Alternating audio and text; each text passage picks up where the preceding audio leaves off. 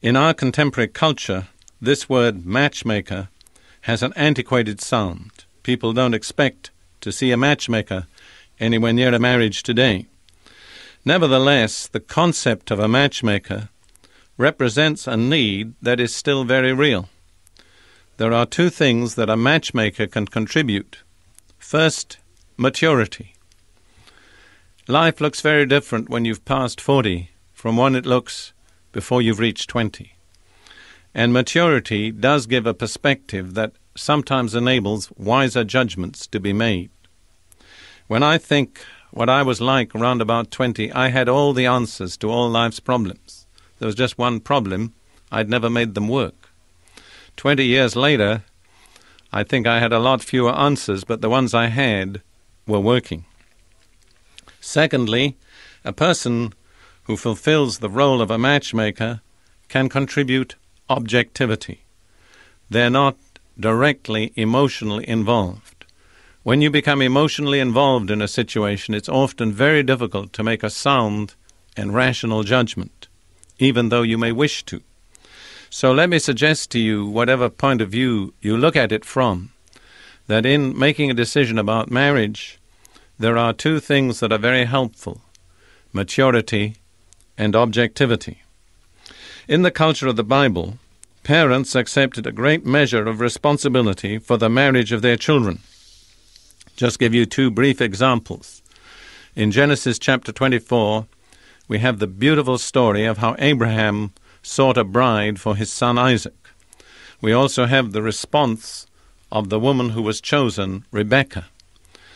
Abraham took the responsibility to find a bride for his son, and it was Rebekah's family that took the responsibility to commit her to Abraham's representative when he came for her. So on both sides, there was family responsibility for the marriage of the young people.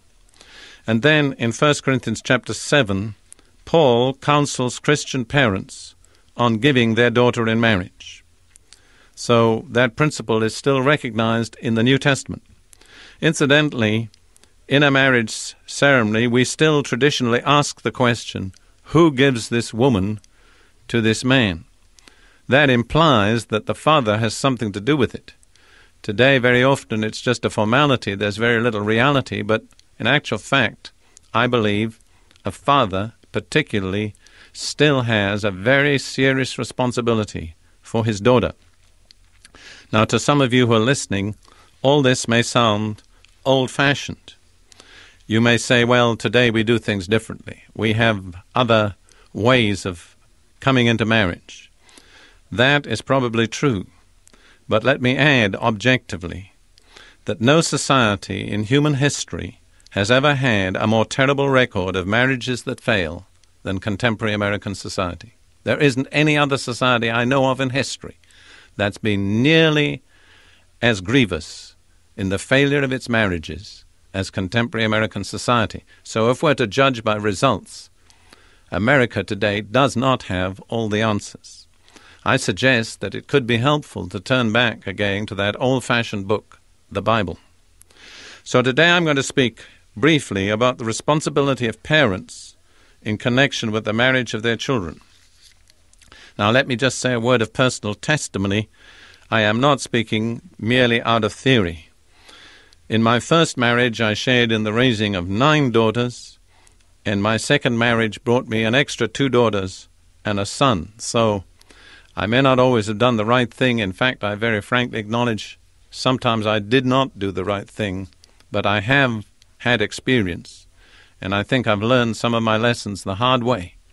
And I'd like to share these lessons with some of you so that you may not always have to learn the hard way. Let me offer the following pieces of advice for parents in connection with the marriage of their children. First, acknowledge your responsibility. You have a major responsibility to see that your children make good marriages. Don't run away from that responsibility. Don't hide behind it in contemporary culture, because God will still hold you accountable. Second, pray for the mates of your children from birth. This is one of the major keys to success. I have precious Christian friends who have prayed for the right mate for each of their children from the day that each child was born. And looking at what's happened in that family, I have to say that God has been marvelously answering those prayers. See, even if there are some areas in which your authority or responsibility has been limited in contemporary society, there's nothing that limits your prayers. So make a point to pray for the mates of your children all through their lives. Third, set an example that will give your children a standard. Live out your married life in such a way that your children will know what marriage really can mean and will not want to settle for something less. Most children have a pretty strong impression of what marriage will be like from the marriage of their own parents. And children that have seen a happy, successful, harmonious marriage are much less easily enticed into the wrong kind of marriage. They have a standard, and they're not going to settle for something less. So it's the responsibility of parents to demonstrate what a marriage should be like. The fourth piece of advice: maintain close contact, ongoing contact with your children. Know what they're feeling, know what they're thinking. And this means be willing to listen as well as to talk. Sometimes parents give lectures but never listen to their children. Most of the young people that one counsels today have this complaint about their parents. They talk to me, but they never listen to me. If you want to know what's going on in your child's mind as that child grows up, you've got to cultivate listening as well as just lecturing. Fifthly, be understanding but firm. Be sympathetic, listen, see the child's point of view, but don't give way on some basic principle. I remember one of my teenage daughters a few years ago was asking me about something that she wanted to do. And I said, I can't consent to it. It's wrong. So she argued with me for a while. And eventually she said to me, "You mean you don't want me to do it?" And I said, "That's right. I don't want you to do it." And I was amazed. She gave a kind of sigh of relief. She knew herself it was wrong, but she didn't have the strength to make the decision. She was just hoping I'd make the right decision for her. So, be understanding, but be firm. Don't concede basic matters of principle. Your children may for a time be rebellious or fretful, but in the long run, they'll respect you, and they'll recognize that it was out of your love and your concern for them that you took your stand on basic matters of principle. Finally, I just want to say a word to children about their attitude to their parents, especially in the matter of marriage. The Bible reveals that from the point of view of human relationships, there is scarcely anything more important and decisive in life than the blessing of parents on their children. This is what Paul says in Ephesians 6, verses 1 through 3. "Children, obey your parents in the Lord, for this is right. Honor your father and mother, which is the first commandment with a promise, that it may go well with you, and that you may enjoy long life on the earth." Do you want it to go well with you? Do you want to enjoy life and have a long life? Well, there's a principle. Honor your father and mother.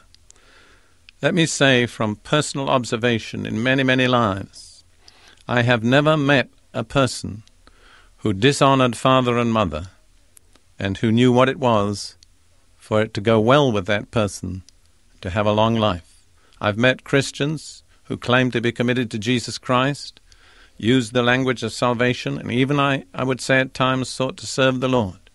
But if they did not cultivate a right attitude and relationship with their parents, the real choicest blessings of God were withheld from that life. Your attitude to your parents and their attitude to you is going to make a great difference to the whole course of your life. So covet the blessing of your parents. Do everything you can to gain their blessing. Sometimes that will mean patience.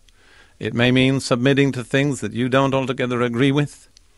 And I agree there are some situations in which a child who's a believer just cannot yield to some of the requirements of parents.